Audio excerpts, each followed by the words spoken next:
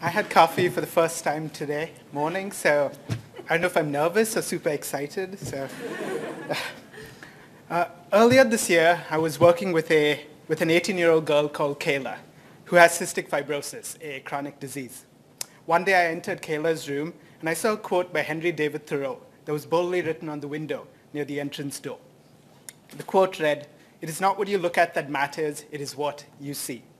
I asked Kayla why she wrote that quote on her window. She said, "People have different perspectives on what they see. Some people might walk here and see a bunch of sick kids like a drain on society, but someone else might come in here and see, like you, the potential that we have to create something better, create something unique, do something. Some people might see a broken, rundown house, and others may see their dream home that they can fix up.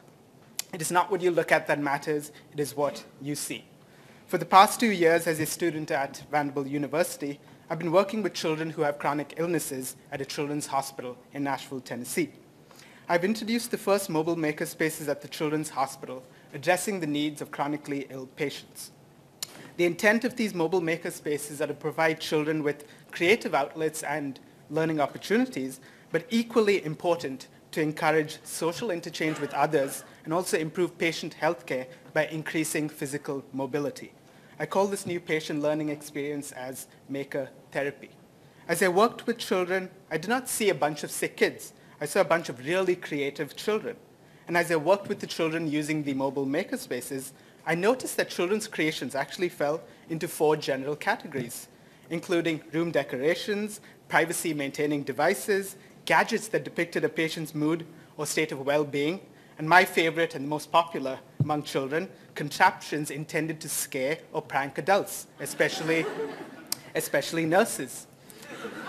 So the research I'm undertaking has a long way to go.